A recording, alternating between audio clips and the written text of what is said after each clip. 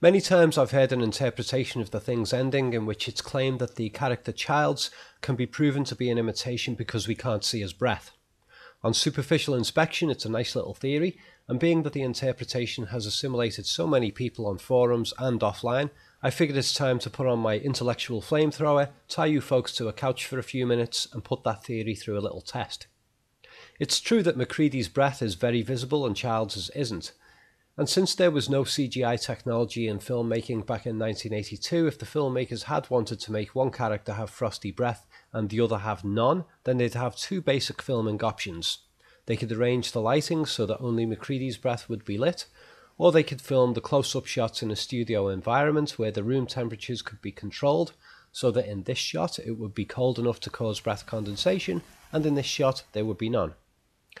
I doubt that it's a studio location though. The lighting and colour temperatures between the wide and close shots are too similar, and there's none of the usual evidence of rear screen projection fakery or anything like that. Now we can actually see both in this wide shot and the close-up shots of Childs that his breath is actually visible in places, but you have to pay attention for it.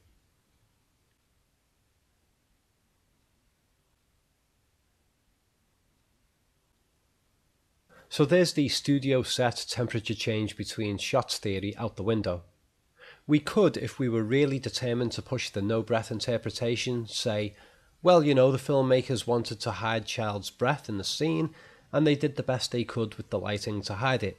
Sure, that's possible, but if it were the case, then we'd expect similar efforts to have been made elsewhere in the movie.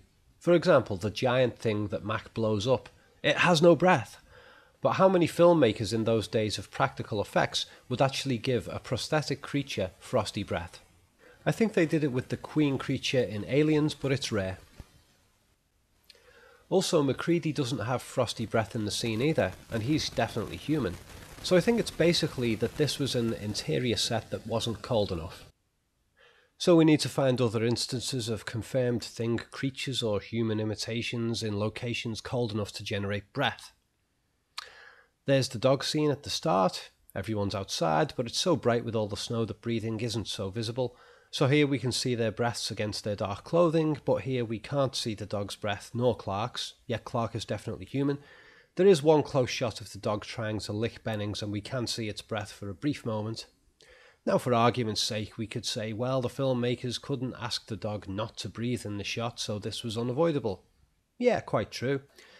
But there is one other example of a confirmed human imitation creature outside in the cold of the night, where the actor could have been told specifically not to breathe as a way of making sure he didn't produce any breath condensation. It's this scene of the Bennings thing. He howls, and what do we see? Full-on breath condensation with no attempt by the filmmakers to hide it. And for me that knocks the hell out of the theory that the Thing doesn't breathe. Aside from that, there's also the basic biological factors. It's explained to us that the Thing produces perfect imitations. You see, what we're talking about here is an organism that imitates other life forms, and it imitates them perfectly. So if it can reproduce cellular structures, memory patterns, haircuts, body temperatures, etc., then surely it can produce functioning imitation lungs. Well, what we got here is what appears to be, anyway, a normal set of internal organs. Heart, lungs, kidneys, liver, intestines. Seem to be normal. Plus the utterance of vocal noises and dialogue by humans and other animals involves exhalation. We can sort of speak while inhaling, but it sounds really weird. I've never tried that before, it's quite odd. We can't speak at all if there's no breathing involved, so how the hell could a Thing imitation produce a perfectly matching voice for the person it's imitating if it didn't have functioning lungs? So it's a nice little theory about the no breath Thing interpretation of the movie and the ending, but the evidence doesn't fit at the literal plot level. At the very most we could say that Childs' breath may have been hidden by deliberate lighting arrangements as a metaphor that he's not human. But then we could say that about the silhouetted appearance of Mac's face in the closing shot of the conversation as well.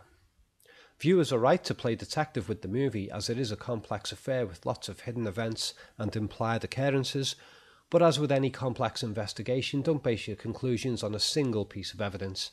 If you come across people in the forums or elsewhere bringing up this no-breath theory about the ending, then remember to mention this video and provide them with a link. Thanks for watching. You've been listening to Rob Ager. Subscribe and follow me on Facebook and Twitter. I've got more videos on The Thing and other classic movies on my 2 film analysis channels, and a ton of downloadable videos and articles at my site, collativelearning.com. All those links are in the video description below.